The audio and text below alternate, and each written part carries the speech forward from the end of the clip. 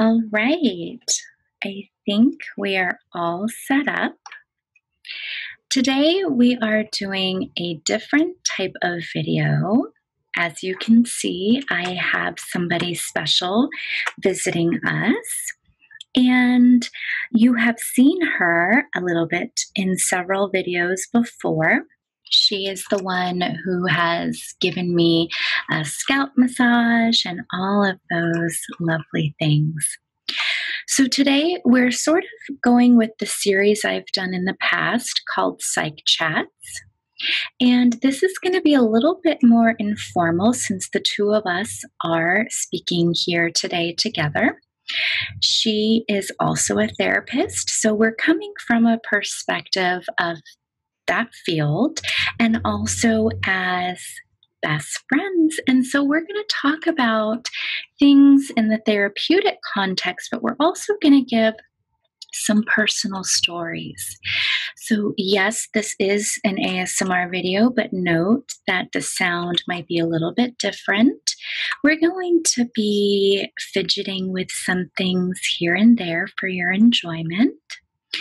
Now, the video topic for today is healthy female friendships. And we're going to go into several aspects of what that really means and what it might look like as we move through the lifespan. So let's get started with, I guess, my best friend. I don't know what to call you. Best friend will work just fine. Perfect. So, yeah, we're going to start by first acknowledging that when we're talking about female friendships, we're talking in language that is very binary, but these concepts we're going to talk about are applicable no matter how or who you are. So, why don't you tell us a little bit first how you identify healthy female friendships? Yes, that's a big question. And I'm just going to go ahead and light a candle as we talk about this. As you know, I am very engaged in creating ceremony and ceremony to hold important things. And sometimes there's just something nice about lighting a candle before these kinds of discussions. Yeah.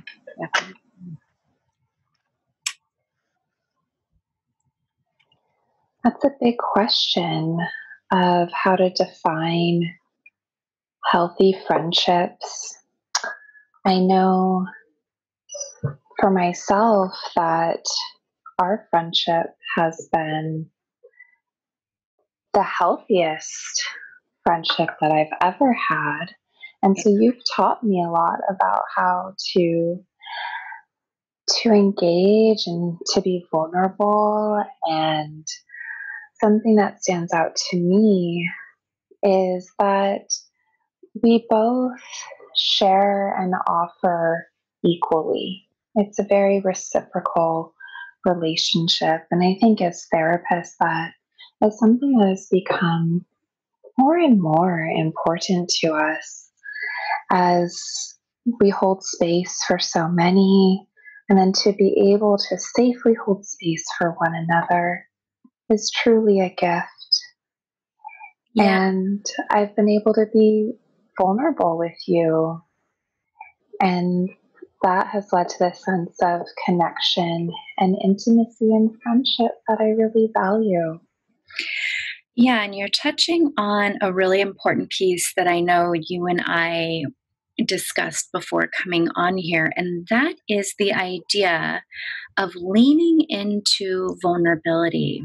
And so part of what makes a friendship feel solid and healthy and sustainable is when we allow ourselves to lean into vulnerability. And just like you were saying, how I have offered you that, you have obviously done the same. And it's really interesting to see how even when vulnerability is difficult, or scary, or we feel like in our vulnerability we've made a mistake, it also is vulnerable to seek to repair. And I think that's a part that comes up in friendships too, is how do we repair in a healthy way too when there has been hurt feelings, feeling judged, or feeling left behind or left out. And that's, Mm-hmm. yeah, that's something we can kind of circle back to also. But yeah, just that mutually sharing and vulnerability is something that definitely is almost foundational to a healthy, sustainable friendship. Yes, I do believe that I've experienced that. And also I would like to add that, with healthy friendships too, is that while we both may experience jealousy at some point, those different kinds of ruptures that you were talking about, where we may be somewhat out of sync with one another, that when there are ruptures and being able to come back to them, there is also this element of just naming what comes up. So, like with jealousy, I know that's not something that we have majorly with one another, but I know that I feel safe of saying, "Oh my goodness, that made me feel a little insecure or Mhm. sad." Yeah. While overall, I think something really beautiful about our friendship is that our instinct is to get really excited for one another and really Yeah. happy for one another when good things happen. So true. That's so, so true. And we have, and just for all of you listening, I have a child now and a toddler, and Bestie here does not. So we're in a little bit different life stages. And when that happens, I know many of you can attest to certain friendships, whether it's having a child or another big life transition. Some friendships survive it, and other times they don't. Sometimes we leave friends behind. And what's been so amazing is that even though the life paths right now look different in some ways, not all, that we're able to sort of transcend the circumstances of life. And so, going back to the idea of a healthy female friendship or healthy friendship is not just the vulnerability we offer, but also this non defensive communication. And that goes in several ways. Just like she was saying, talking about feeling safe and free to say, "Oh, I feel jealous." Sometimes we joke about it. We don't live near each other. So she's made new friends where she moved, and that's wonderful. And there is a genuine joy in my heart for that, especially when she was first establishing herself there. And when she hangs out with some of them and go out drinking and having fun, things that we can't do, sometimes I feel jealous. And so I say, like, "Oh, I'm so jealous." I pretend to be territorial, but then it doesn't feel very pretend. But there's this non-defensive communication because she laughs or she says, "Yeah, I know. I remember feeling jealous when you blank." So instead, she could be like annoyed. She could be triggered by feeling like I expect something from her or I don't want happiness for her. And so this is where we can get caught up in these sort of toxic traps, so to speak, when we're not thoughtful and when we react defensively. So we're coming from a place of defense. This is when it gets a little bit challenging. And sometimes two people in a friendship cannot communicate in such a way that we work through that or we sort of unpack it. And not only is there not the capacity to work through it, is sometimes there's not that safety and vulnerability to sit with it. And so, just like that, we're talking about these major components of leaning into vulnerability, mutually sharing vulnerability, and engaging in non defensive communication. So, really always giving the other person the benefit of a doubt. So, when I tell her, oh, that makes me feel jealous, she doesn't automatically go to, she's expecting too much of me. She doesn't want me to make a new life here. She's unhappy. And so she wants me to be unhappy. That's not where she goes. She goes to open heart and listening and saying, like, yeah, that I could see how that would make me jealous, or, but ultimately know that truly in my heart, I always have her best interest in mind. That yes, if I felt jealous or something, the joy I have for her finding friends and building a life, it trumps anything else that might come up.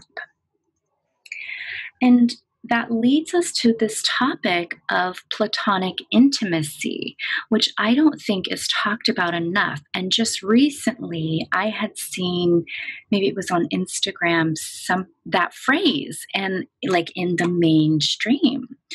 And I think that it is not discussed, especially in the context of women-oriented friendships. I'm wondering, what do you think about that? Or what are your comparisons between past friendships and friendships now as an adult? Yes, as you were talking about the different qualities and ability to connect and talk about things, it also makes me think of what we've connected on.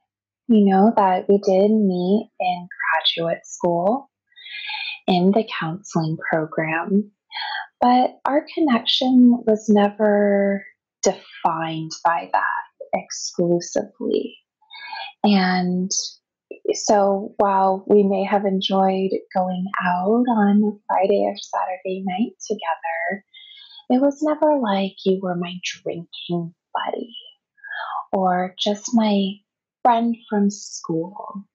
And I think that what is different is that as a younger person, because my relationship with myself was resting on my identity qualifiers, that what sports I did or where I lived or what kind of clothes I wore, or what music I liked, those things were really defining of who I was, which is really typical at that age.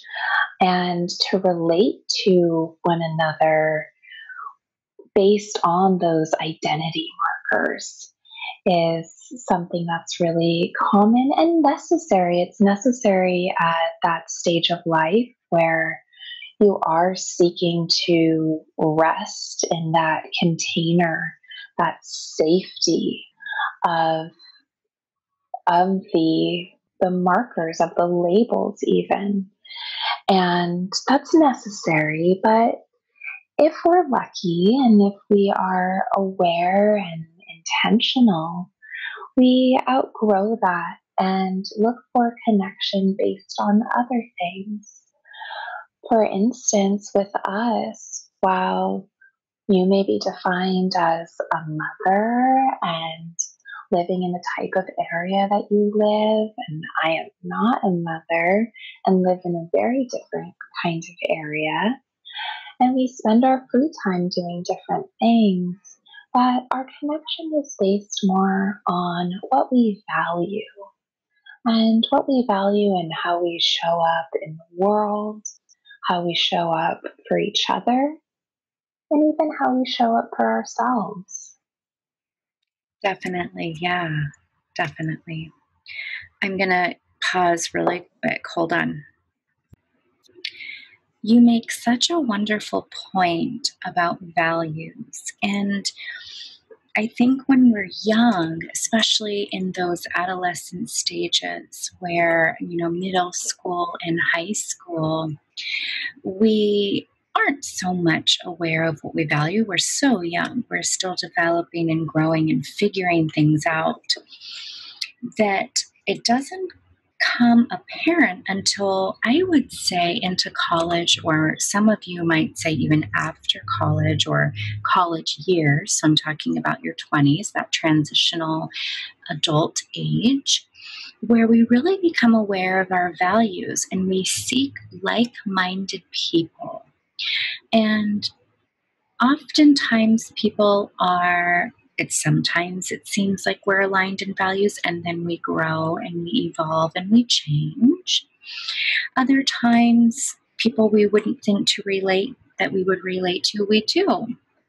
And in some ways, having shared or aligned values also can give you an anchor to the friendship of where you know the two of you will meet at in between, right? So if you are to be encouraged or encountering in a crisis or something wrong in your life, a problem, something you're very upset about, you can count on your friend to know what it is that can anchor you in that crisis, because the two of you are sharing in your values, how you perceive the world, and what you find as important to help and bring you back when you feel lost or overwhelmed or struggling emotionally. Yes, I would just like to add to that. That one of the biggest gifts you have given me, I know we're having such a love fest right now, but is that you help me remember who I am too. And I try to seek to do that for you. You know, our world is so wild, and this life can be so chaotic, especially when we're trying to do our best. And we lose sight, we're extended, and you as a mother have so much of your attention, rightfully so, for your beautiful son. And sometimes we can get caught up, and to be able to remind one another of the essence of our being, and that essence in and of itself is valuable and valued. It's so important. Absolutely. And you really don't discover that about a person unless you're engaging in vulnerability. And the opposite, let's say for the purpose of today's discussion, the opposite of vulnerability is competition. And insecurity manifests as competition among friends. So I'm sure all of us right now can identify a friend, a family member who is always that competitive type. And then when we sit and perceive that person, we can see that they're insecure. We understand maybe theoretically what drives them to engage in that behavior or talk a certain way. And this is where, when this happens in friendships, it acts as a barrier. It doesn't allow for safety, getting to know each other, working through hurts or working through hardships. It doesn't allow opportunity to continue to invest in the relationship. So if we sit in the space of vulnerability, it opens a doorway in so many ways to invest further into the friendship, which then begins to feel very strong, very safe. When I birthed my son, I knew obviously I want my husband, my mom, and my best friend. They are my anchors, and there was no way that I know I could have done it without her. I mean, every woman can, but there was no way in my mind that I could go through that without having my best friend there.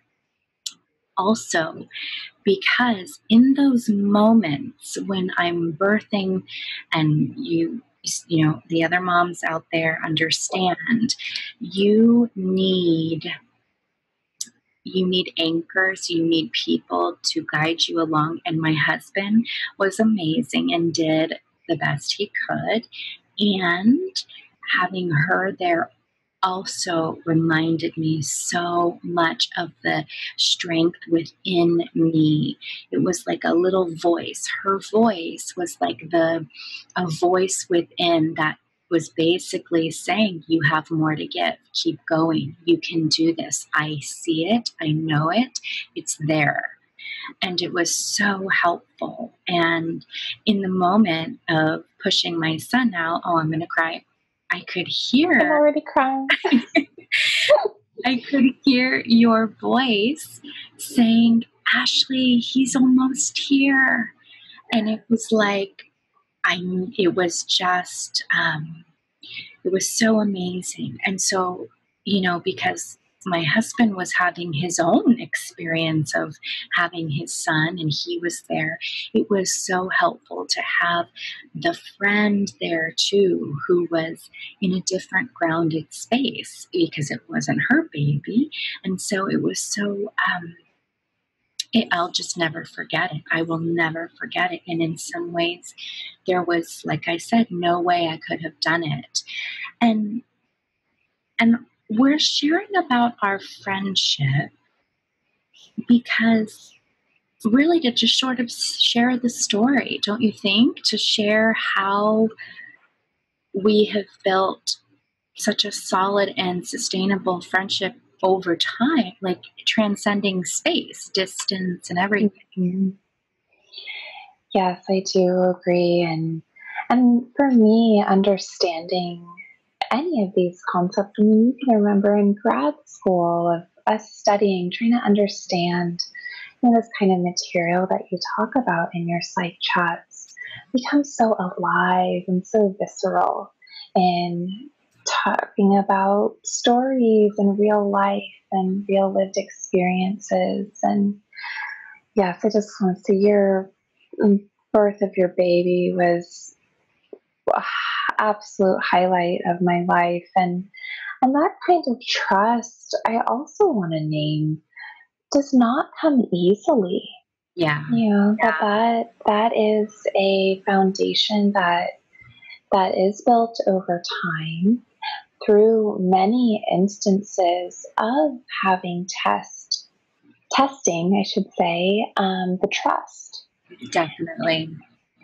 And I remember the first time that we had, for me, was a difficult conversation where I had a conflict with somebody and I didn't feel like, I wasn't sure. I didn't know if I had your support.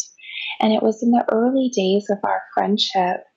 And I remember how I felt even in my body, and this, this is vulnerability. And I had a choice. I had a choice where I could have reacted to my shame trigger. Even now, remembering it, I feel my cheeks flush and I feel my heart beat a little faster because it was something I was so vulnerable about. And I consciously had this choice of, okay, you can either not invest that much more in this friendship. It's a new friend. You have other friends. You can walk away or keep it superficial. Or you can do something different this time and lean into the vulnerability and risk trusting her.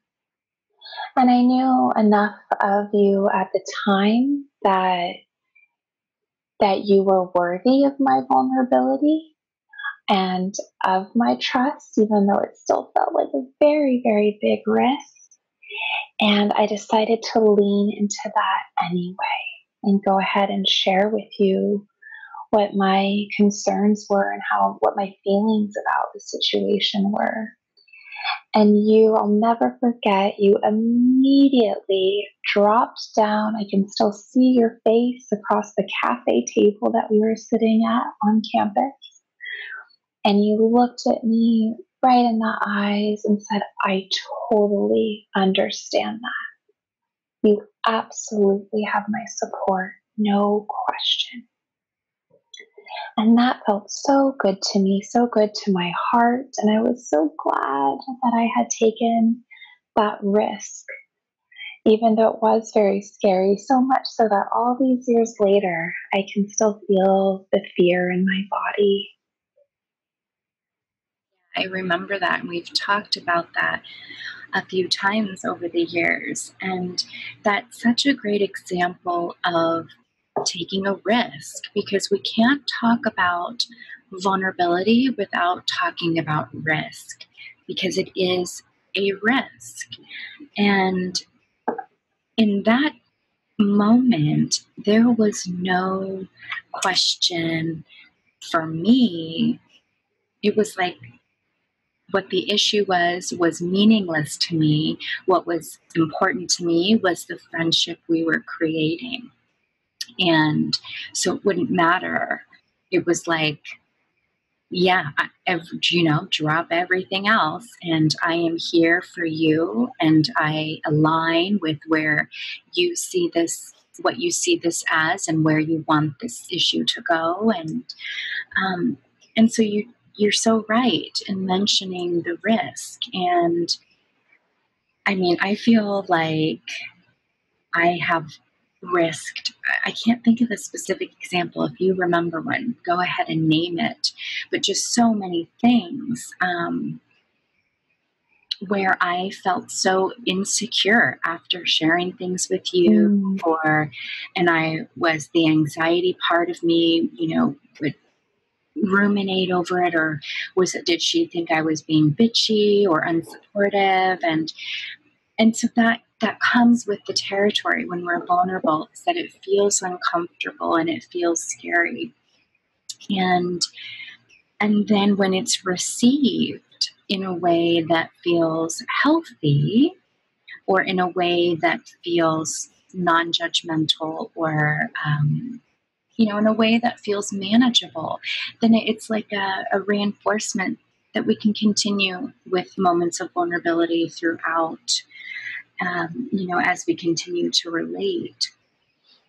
And I have to say, and I want to name to all of you listening, that not all friendships are so lovey-dovey, so healthy. And remember that the two of us, for a living, we communicate. We teach others how to communicate. We embody to our clients what it means to live vulnerably, but also bravely, and based in love and compassion. And so understanding that I can be this type of way all I want, if the other person in the friendship is not in any way reciprocating, well, then that creates some challenges. And I bet some of you are thinking, well, what if I have been vulnerable and the other person, has shut me out or has shut me down? Then what? And I'm curious, is there anything you have to say about that?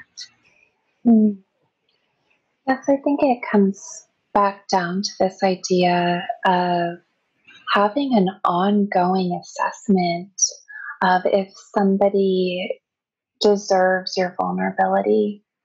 And it's difficult to discern, because sometimes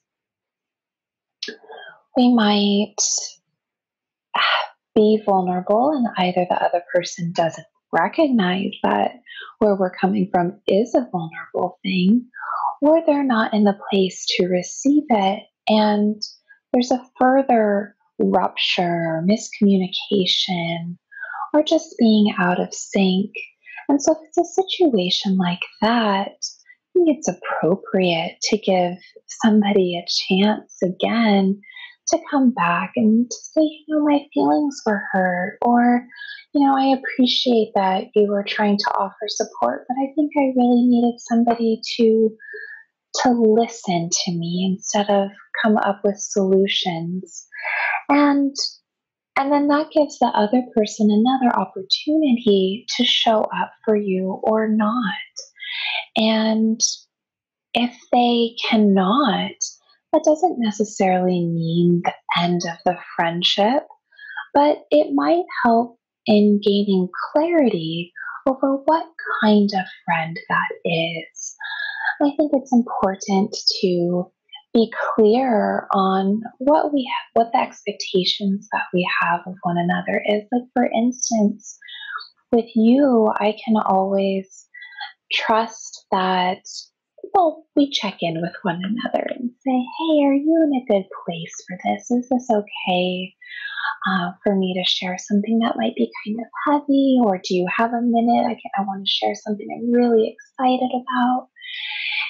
But there are, and we have a kind of friendship where we can experience a lot of those things, where we can have a processing kind of connection, where we can go and have fun and go and have a spa day or make these videos together. We have a wide range, but it's also okay, even appropriate, to have friends that maybe are your friends that you know you can have a good time with. But if this may not be a friend that you can really connect with on a heart to heart level, but you know that you have a really good time doing things with them. So if you have tickets to a concert or have an opportunity to go out of town and maybe your bestie isn't available or some other obstacle is in the way, you know that you travel well with this person or that you can really have a good time together. And that's okay. And that's good. And to embrace that while also acknowledging that, if you're having a hard time, maybe that's not the friend that you go to and who you call. And there is some research out there on different types of friendship, of the friend that you call when you want to have the supportive ear, the friend that you call when you have a good time, or perhaps the friend that you call when you need someone to kind of kick you in the butt, where you say, this is a change I want to make. And the friend will go, all right, well, let's do this. Enough talking about it. Let's get it done. And each of those friendships is valuable for their own sake. And sometimes getting clear about what kind of friendship it is can help prevent some of those more painful moments or even confusion of, wait a minute, I thought we were friends. How come you're not meeting this need for me? When really that just wasn't the type of friendship that it was, and that's okay. Definitely, you're talking about something I think we need to sort of zoom in on, and that is that there is no one type of friend. And I'm sure all of us, we know this in our life. We have the friends for this, the friends for that, just like she was saying. And it is so, you said something so poignant, and that is maybe clarifying, okay, this is the friend who meets these needs in me. This is the friend that meets these needs, so that we don't have any confusion. Sometimes that friend, sometimes that other friend, you may not be on the same page, and that's something that needs to be worked out. But normalizing the fact that, yes, we have a variety of different relationships and friendships in our life, and it's so needed. And you might have that one friend who meets many needs of those, and that is so wonderful and so to be cherished. And if you don't, that's okay too. I think we could go on and talk about how oftentimes friendships can become toxic. And I've mentioned several pieces about that, and that has to do with competitiveness and insecurity. And I don't need to define toxicity. I'm sure many of you can already sense that in your life with certain people. And so we don't need to spend a lot of time on that. But I would say this, and we'll be wrapping up soon, but I would say that with regard to toxic energy or toxic people, how you can tell that a friendship is no longer serving you, you can tell in several ways. Are you feeling burdened when this person texts or calls you? Are you feeling avoidant to responding or annoyed? Or on the other hand, are you feeling obligated to text back or spend time with them? Or feeling resistance to when you know it's the day you agreed to hang out and you're really not wanting to do it? Why is that? I encourage you to reflect on why those feelings might be coming up. Is it because the person doesn't do this, or do they do too much of this or that? And honoring the idea that it is okay to break up with certain friends when they no longer serve us. That is such a difficult one. I'm curious to hear what your thoughts are on breaking up with a friend. Well, you know I'm not very good at it. Is That's that why you true. said that? Because you're just calling me out. No. Well, I was thinking that is a challenge for you.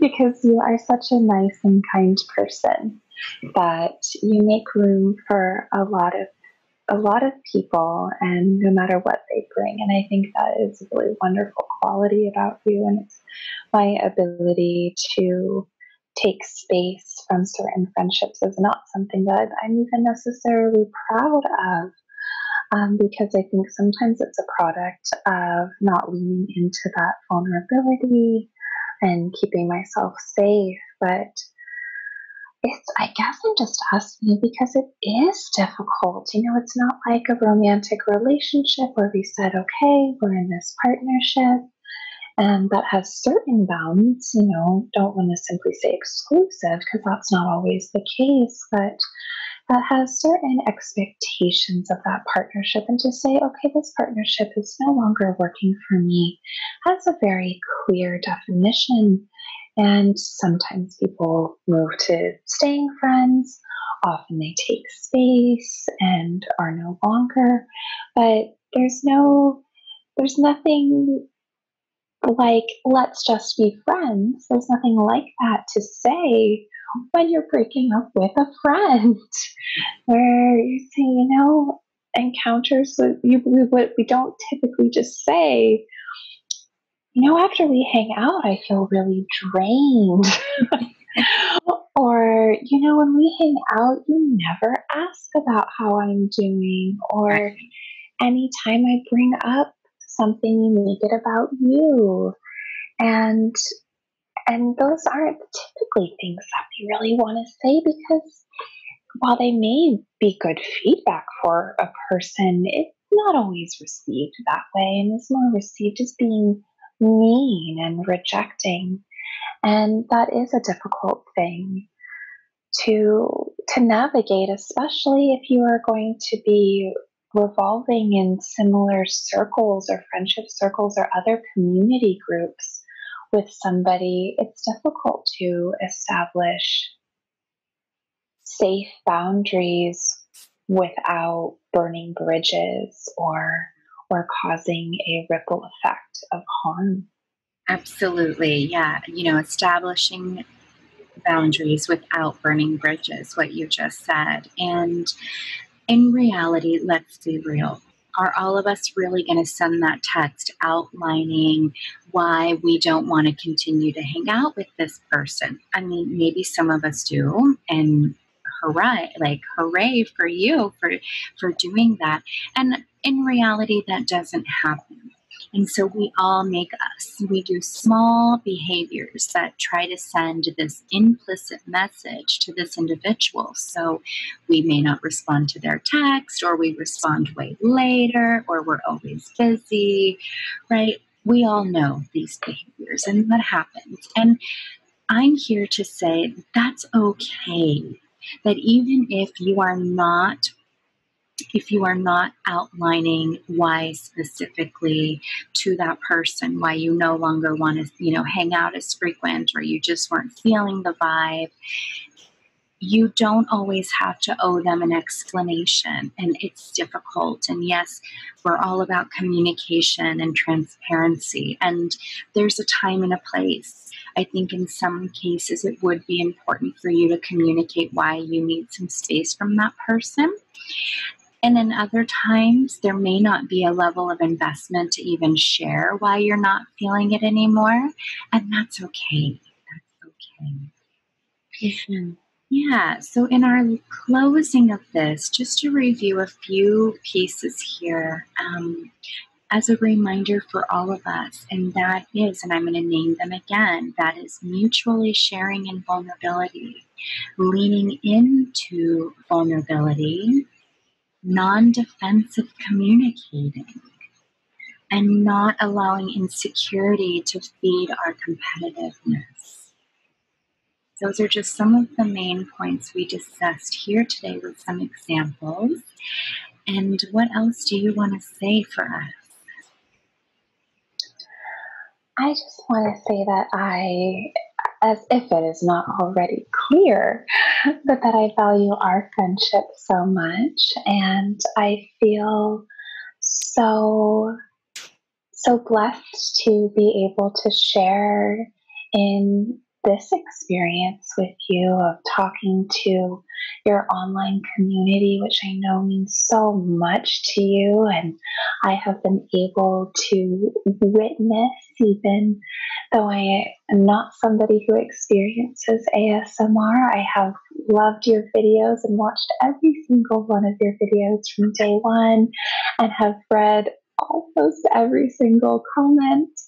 And so I feel really privileged to be invited into this really special place where people do share your values of kindness and walking on this earth with a intention of being gentle and kind and taking care of one another and of self. And I just really hope that everybody watching this video gets exactly what they need.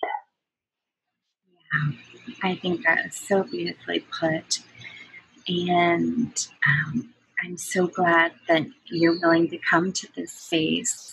And for all of you listening and watching, I would really love to hear how you have received this and, this style of video.